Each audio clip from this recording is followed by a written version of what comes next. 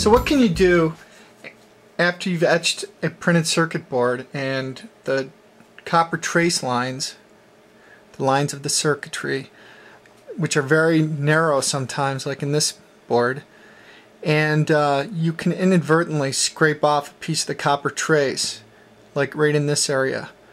So tonight we're going to try and fix this, remedy it somehow. Now there was another piece of trace here that I attempted to remedy by drawing some solder across the gap, and that seemed to work. I could test it with continuity and it seems to be fine. But we're going to try something different for this area. We're going to try and use this conductive pen, and apparently it will allow us to draw a line across the circuitry and close those gaps that we talked about. So according to the instructions, you tap it and then you shake it vigorously for 20 seconds. Then you want to practice a little bit, so here's a PCB that we don't need anymore because it's a bad one. So we can just squeeze it a little bit. You see it just brings a trail out there. It's kind of wide, so we're going to have to kind of be careful with that. So we just want a little bit.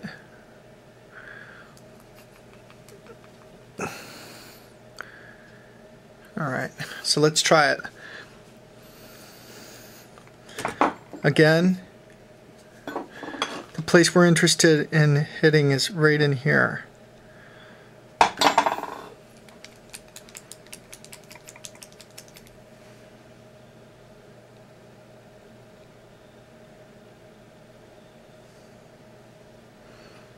So let's go at it.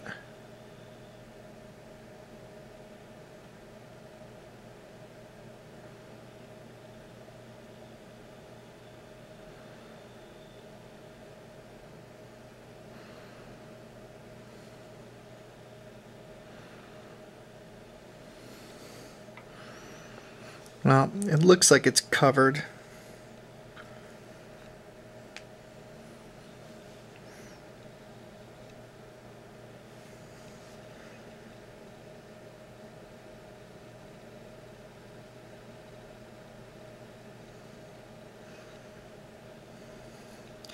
So I think we've got the gap there. Now the real hard part is we have to wait 45 minutes to allow this to air cure.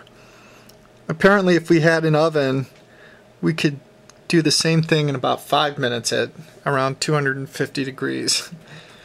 So I'll see you in 45 minutes. So we waited for at least 45 minutes. Oops.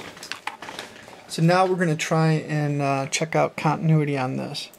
That's continuity.